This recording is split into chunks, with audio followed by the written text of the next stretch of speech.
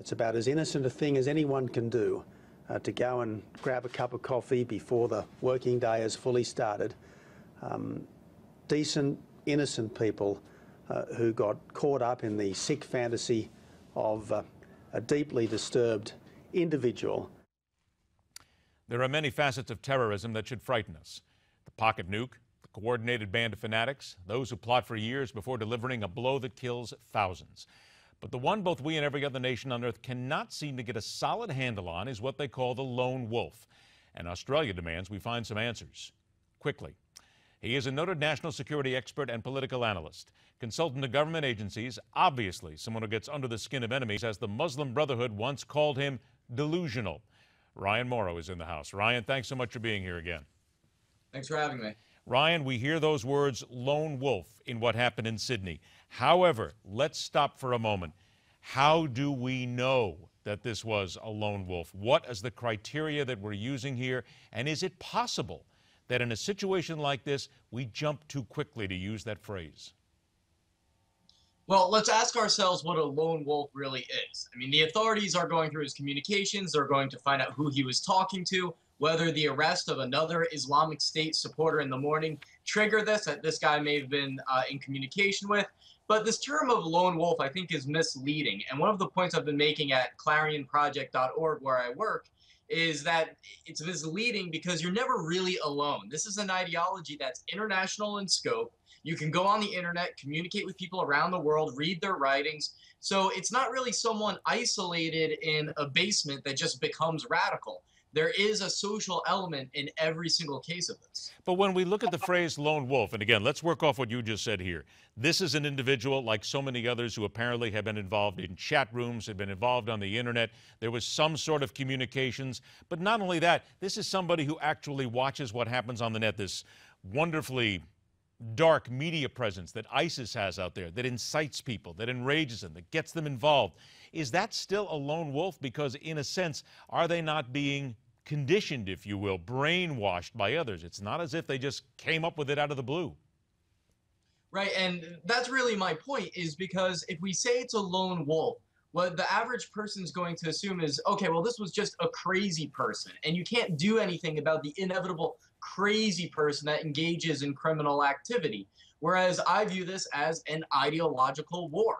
And this debate, which is really false, about whether this qualifies as an ISIS attack or not, is misleading also because they don't have membership cards. This is an ideological movement. If you believe in the cause, you fight for the cause, then you're a member. We wouldn't be having this argument about the communists during World War II, or about the communists during the Cold War, or about the Nazis during World War II. If you sympathize with that movement and you contribute to it, even on your own accord, then you're a member of the enemy forces. Ryan, then let's take the gloves off here. In this ideological war, how does America then try to find these individuals? What are we missing in not being able to identify them? And again, I'm saying gloves off here. What is the real thing that we need to do? Get down to it. Honestly, it's going to have to come down to going after the Islamist ideology, not going after Islam as a whole or Muslims as a whole. Going after the Islamist ideology. So how do you separate the two? How do you separate those two then? Sure.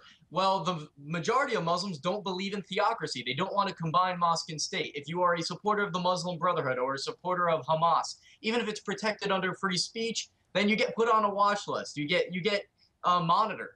We have to start focusing on that instead of just these individual tactics of violent extremism, as it's called, because Sheikh Haroun paraded as a non-violent guy. He said, I support terrorists, I believe in their cause, but my jihad is the jihad of the pen.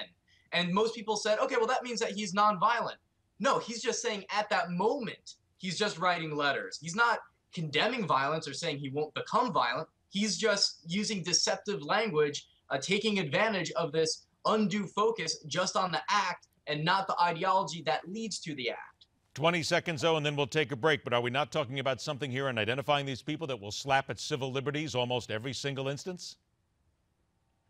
Well, I would argue that we don't have to prosecute people for free speech. If they want to go out there and say, I support Hamas, for example, then allow them to do that, because from an intelligence perspective, I want them to run their mouths. That's how we figure out who we need to watch, who they're talking to, and there's more benefits from that than prosecuting them for something like that. All right, stand by. Ryan Mauro returns after a short break. We'll tackle the brutal and horrible slaughter in Pakistan and what lessons we have to take from that attack as well. And at 51 minutes after the hour, the water cooler dispenses the news we cannot stop talking about. And some students are really going to come to the water cooler on this one. It's all coming up on MidPoint.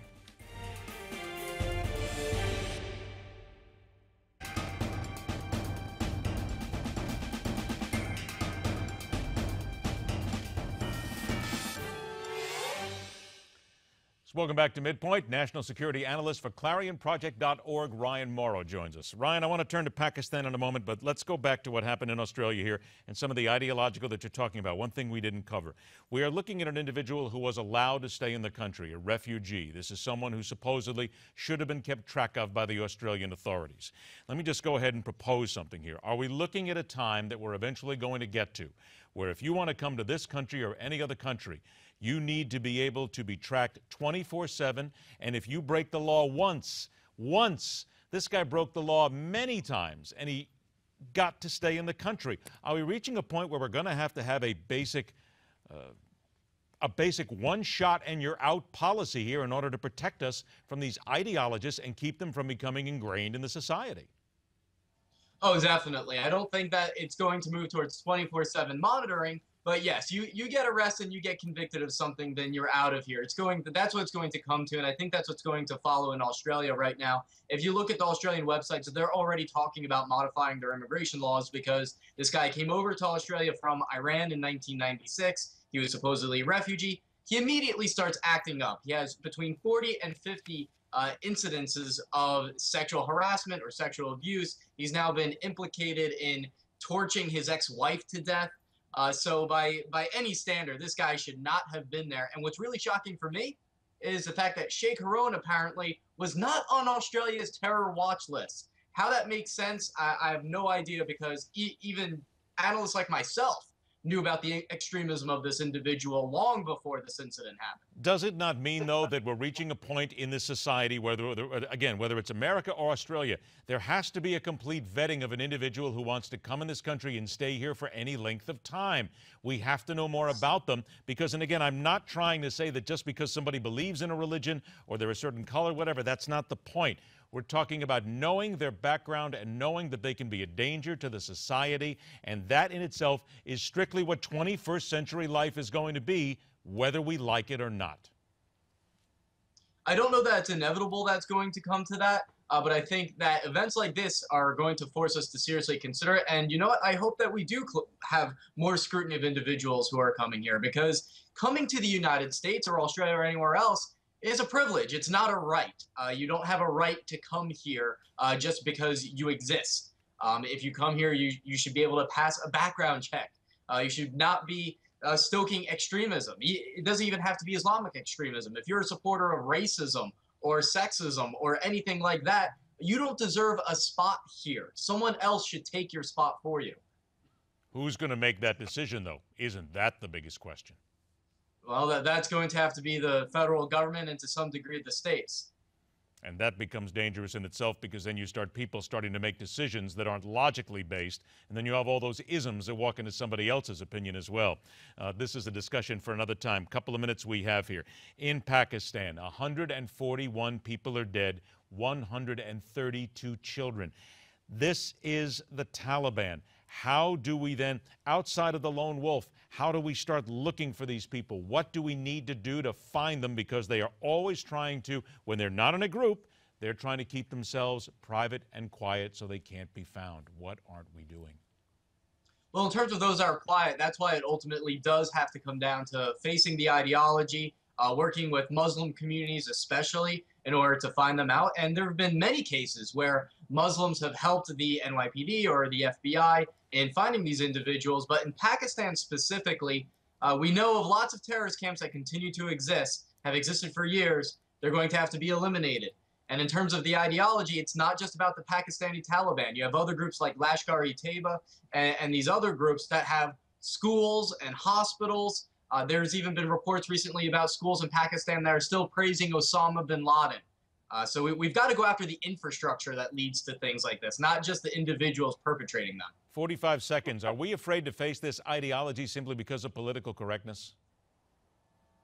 I think so, but it's a political correctness limited to the West. And what I mean is that if I say Islamist, there's groups out there that will say, well, that's Islamophobic. You're spreading anti-Muslim bigotry. But if you look at the press in the Arab world, especially in places like Egypt, they use terms like radical Islam or political Islam or Islamist constantly, and everyone knows what it means, and no one gets offended. Fair to say, then, that our head is in the sand, and overseas, they certainly understand the danger point here, but we just don't want to face it yet.